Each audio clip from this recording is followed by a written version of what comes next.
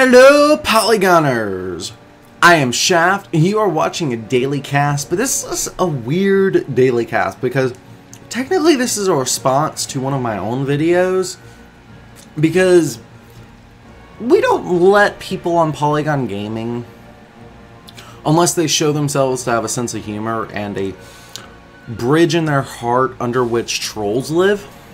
So, in true troll fashion, here on the top left-hand side of Odyssey Ladder Edition, in the pink Zerg trunks, he is off racing, he is Rival Gaming's DisReSpeCT. And that is definitely his proxy hatchery. Here on the bottom right-hand side of Odyssey Ladder Edition, playing on Seeker's team, Team Yor.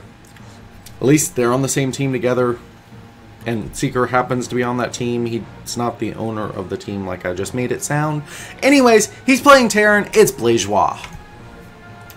So yeah, this was basically a practice cast in which we just needed people to play while we were getting some production stuff set up.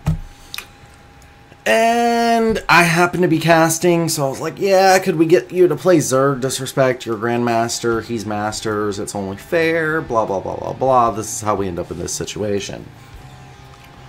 Holy crap, he's got over 500 APM there for a second. Okay, anyways, so we end up in this situation. And basically, over the course of this game, I realized that he as in DisReSpeCT, is trolling me. In the last Newbie Tuesday I did with Jay Ennen, Zergherd, we talked about how rushing to Broodlords can be really, really bad, and how you have to have like a ground army there to support the Broodlords, but even then it's probably better not to go Broodlords that quick, and blah blah blah, yada yada yada. Well, DisReSpeCT takes some of my advice and, you know, listens and shows like the proper way to do this, and then he takes some of my advice and shows why I'm an idiot. So this is a little bit of a mix of both. The first part of this is this proxy hatch. Notice this just got a couple of lings. Like, those are the 6 lings he would have made to deal with the Reaper anyway. He is continuing to mine even into the spawning pool. So we've got a non-Sauron style Zerg despite the 3 bases, but this is a mineral dump that slows down the Terran from taking a natural, which means the 2 to 3 base type attacks that really destroy a quick Broodlord aren't going to be possible. And this is just, you know, a basic contain. Meanwhile, at home, we've got a lot of workers being made. We've got just the smallest amount of defense, including the Baneling nest.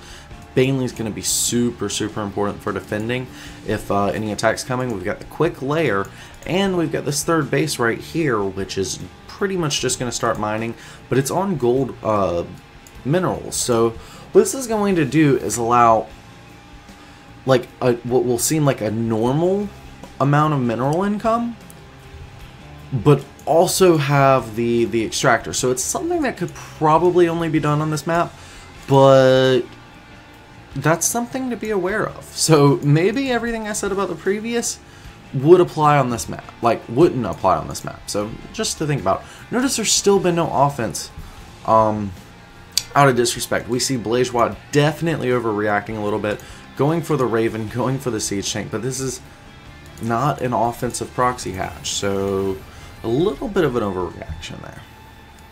But that's what DisReSpeCT wanted. He wanted the overreaction, which is going to give him time to get the layer up. We should probably see an infestation pit here shortly. There's the centrifugal hooks, and here's the spire starting. So remember, this all starts off what JNN was describing as Ling Baneling Corruptor. And the Marines and the tanks finally taking out this faux proxy hatchery. And the queen that had been produced has just been spreading creep.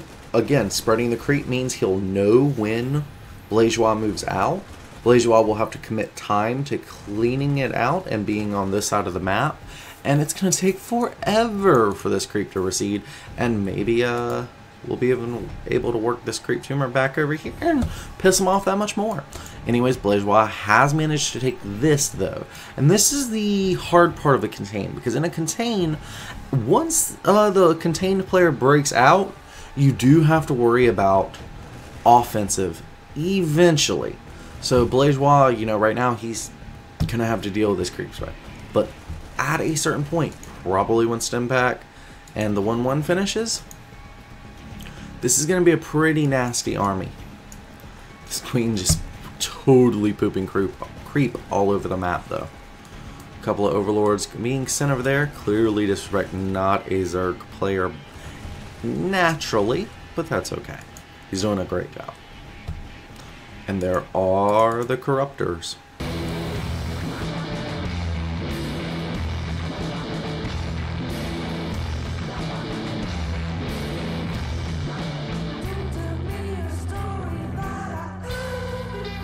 So at this point, we've got DisReSpeCT going for a macro hatch, taking another base, and getting the infestation pit. Eventually, we're going to see the hive. But because army is going to be the weakest investment at present, DisReSpeCT cannot afford to trade this army. This again goes right back to the macro triangle. And that means Blazewa's going to have to attack. So DisReSpeCT keeping everything on his side of the map, because if he does commit, he wants a sizable amount to start with. This is his seed army, and he can reinforce this pretty easily. But Blazewa going to make it easy for him. Goes ahead and moves out on the map, forgets to siege up, and yeah, boom. Banelings to the face, my friends. And this is pretty much the situation DisReSpeCT was hoping for. By being a little bit more mobile than his opponent, he was this far forward, not worrying about being on creep, and just that is not something that is pretty normal for a Zerg who has moved back. So it's just important to realize, like, if your investment isn't army, you should be on your side of the map. Like, if your primary investment isn't army, be on your side of the map. And that was really, really good by DisReSpeCT. Now, DisReSpeCT about to be finishing hive and only just now starting 2-2. Because he has gone for a fast spire, gone for the corruptors, going for a huge amount of banelings, and going for a fast hive into broodlords, just can't afford the upgrades. It's very, very smart of him to have been delaying them up until this point. You really only have either go for fast high tech or upgrades. Usually not both at the same time, because it eliminates any chance you would have of having an economy or really an army for that matter. Notice down here, Blazewa definitely wrecking the mineral income, but DisReSpeCT far, far ahead on gas. This is just the basic macro triangle. Now again, Blazewa trying to make this army thing happen, but the lings and the banelings are already there. Had he been trying to be aggressive with these and constantly having to reproduce them, the worker count would not be there to support such a endeavor. But right now, DisReSpeCT is in a perfectly fine situation because he has been keeping his army defensive. Even after a massive victory like the last two we've seen, he's just happy to pick his units up and go home. And that's the brilliance of a style like this.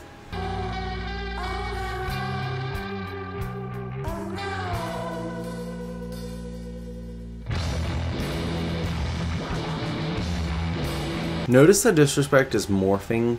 Like, he's already got some banelings, he morphed some additional ones. He maybe should have only morphed about half of what he did, and now that the everything's finished morphing, now morph the other half. You want to morph in small clusters, but always have a few banelings on the field, because it's better to have a few banelings at all times than to have a whole bunch at once. Like, the whole bunch at once, that's for the final death blow. And it's good because he's going to have some ground army here to defend the broodlords. But, it's better to do it in bunches. Hi, GG. So why is this a GG situation? Well, it's a bunch of reasons. Actually, the army supply favors DisReSpeCT here. But this is the final structure that we talked about. Remember in the Newbie Tuesday episode, we talked about the Zerg wanting, like, all of the everything up below this line right here? Well, you see the Terran being forced along this route. This base has been taken. This is going to be the next base taken by the Zerg.